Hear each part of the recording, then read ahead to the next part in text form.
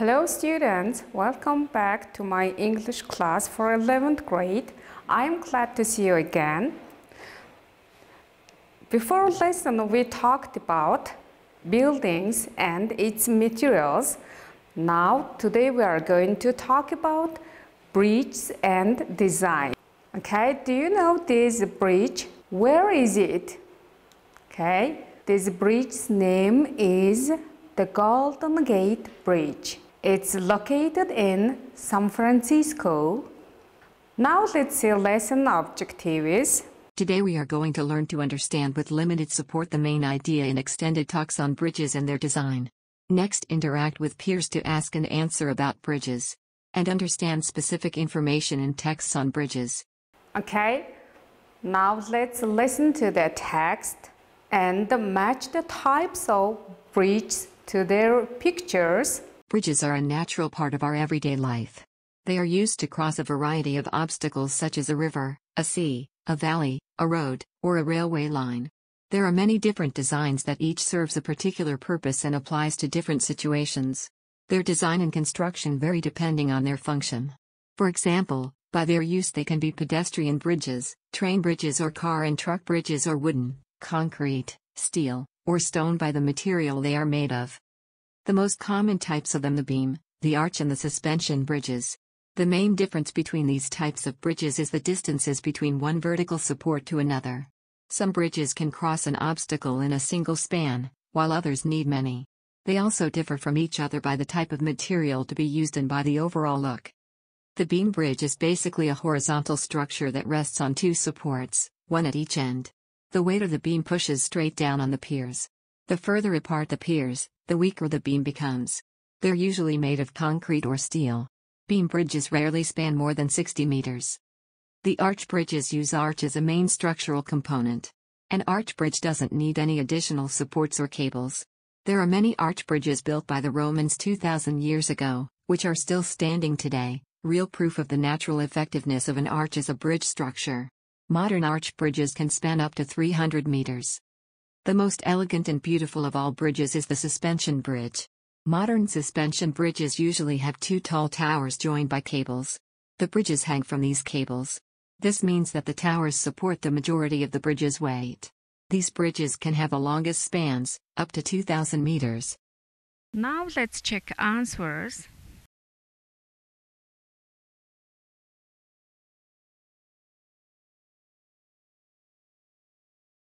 Okay, let's go on. Now let's see explanations of these bridges. Arch bridges use an arch as a main structural component. The arch is always located below the bridge, never above it. Beam bridges are basic type of bridges that are supported by several beams of various shapes and sizes. Bridges that use ropes or cables from the vertical suspender to hold the weight of bridge in traffic are called suspension bridges. Okay, now let's practice reading.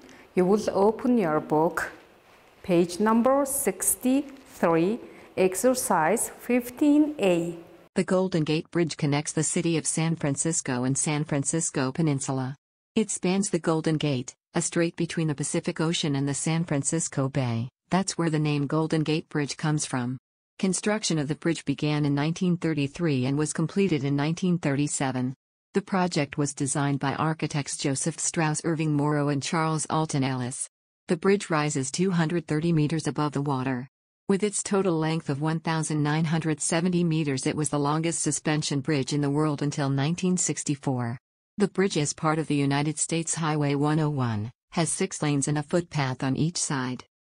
Okay, now let's answer the questions. First question, what's the name of the bridge?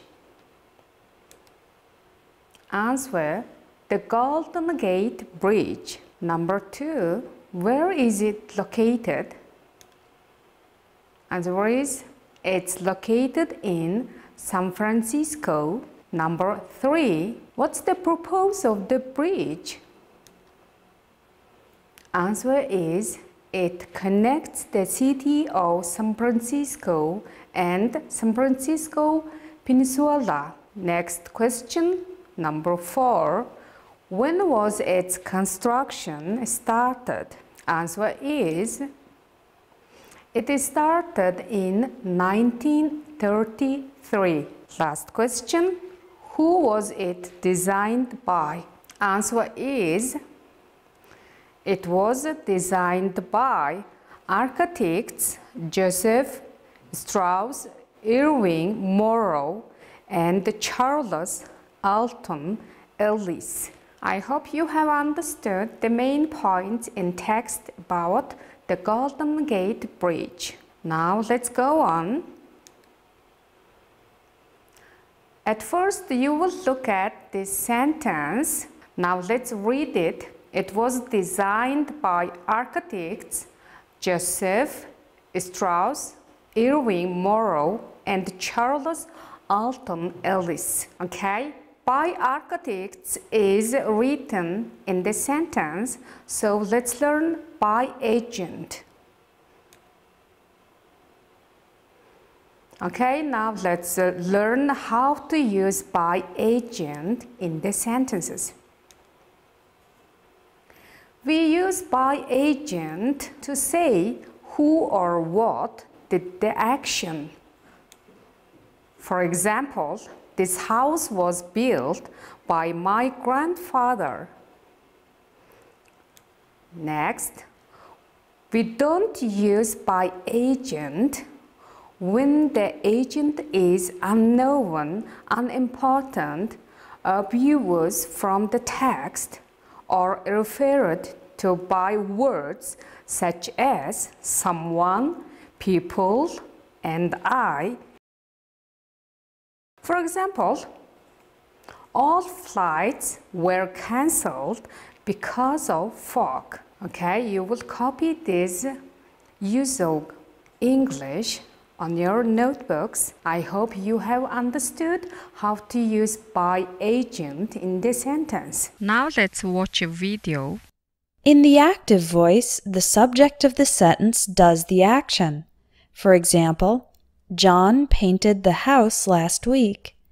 John is the subject, painted is the verb, and the house is the object.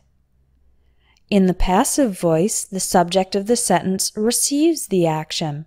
For example, the house was painted last week. The house is the subject, and was painted is the verb. Notice that the object in the active sentence becomes the subject in the passive sentence. The passive voice is used when we do not know who did the action. For example, the documents were stolen. We don't know who stole the documents. The passive voice is also used when the receiver of the action is more important than the doer. For example, the pyramids were built nearly 5,000 years ago by the ancient Egyptians. We want to keep the focus on the pyramids.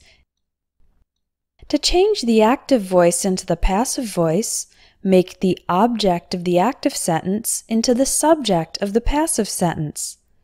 Use the verb to be in the same tense as the main verb of the active sentence, and use the past participle of the main verb of the active sentence. Let's look at some examples. Active: people drink champagne on New Year's Eve.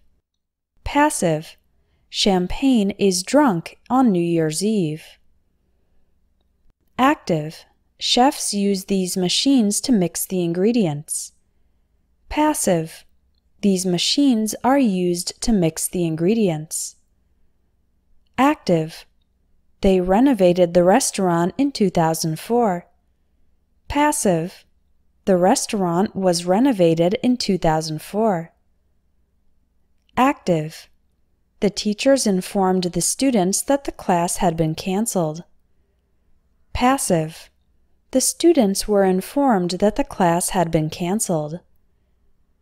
To form the passive voice in the present tense, use is or are plus the past participle. We often use the present tense passive for processes. For example, first the apples are picked, then they are cleaned, and finally they are packed and shipped to the market.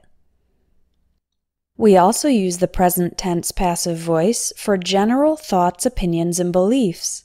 For example, New York is considered the most diverse city in the U.S. It is believed that Amelia Earhart's plane crashed into the Pacific Ocean. Hungarian is seen as one of the world's most difficult languages to learn. Skin cancers are thought to be caused by excessive exposure to the sun. To form the passive voice in the past tense, use was or were plus the past participle. We often use the passive voice in the past tense for events in history. For example, George Washington was elected president in 1788. As well as crimes and accidents. For example, 2 people were killed in a drive-by shooting on Friday night. 10 children were injured when part of the school roof collapsed. As well as in many other situations when the person who did the action is unknown or unimportant. Now let's practice. You will change the sentences from the active into the passive. You can omit the agent where it can be omitted.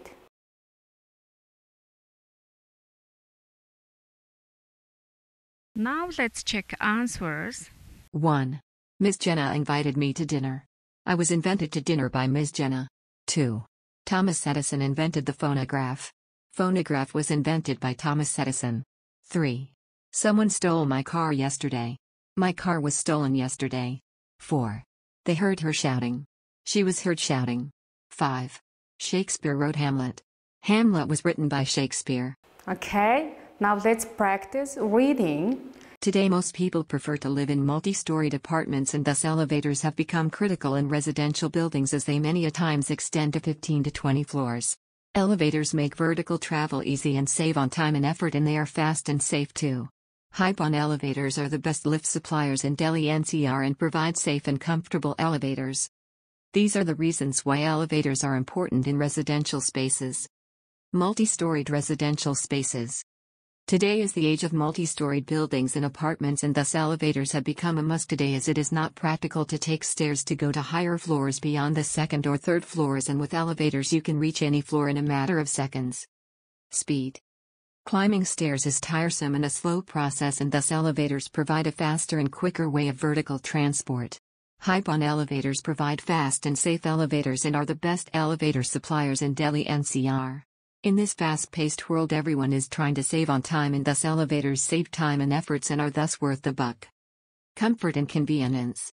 Elevators provide comfort and convenience. You don't have to exert and climb upstairs. Instead, you can be lifted up to your apartment in a matter of seconds. Elevators today are safe and comfortable. They are air-conditioned and have all the safety features, thus making them a pleasant experience. Safety. Elevators are much safer than stairs, as one can slip off the stairs and there is no such danger with elevators, as they are safe and secure. Buffer are installed and all the modern safety equipment including emergency communication are installed, and thus elevators today are safe and convenient. Practicality.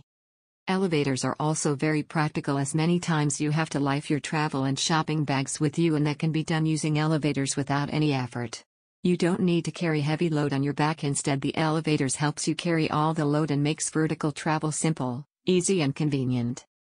Thus today's elevators are fast, secure, quick and comfortable, and are definitely the future of vertical transport. We have just talked about the bridge and the design. Now let's talk about elevators. Do you agree elevators are an important part of modern life? Okay, elevators. You will write some advantages and disadvantages of elevators on your notebooks.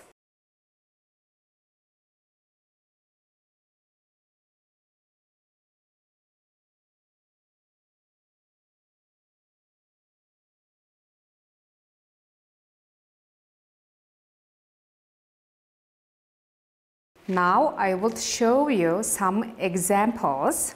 Some advantages of elevators. They are useful for high buildings. Next, a safer comparing car. Next, save time and fast and easy. Now you will look at some disadvantages of elevators.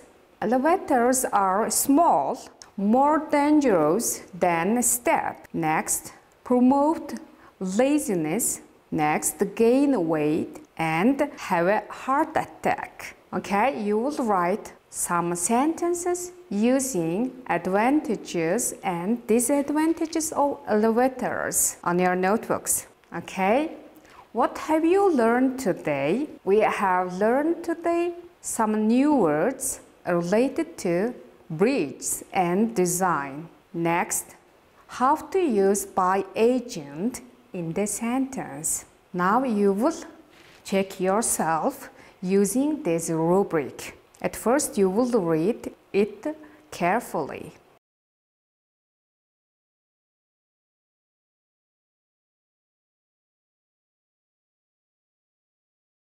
Okay, now I will give you homework.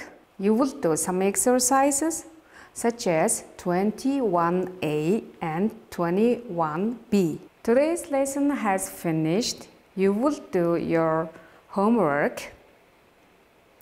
I hope you have understood today's lesson. See you next time. Goodbye.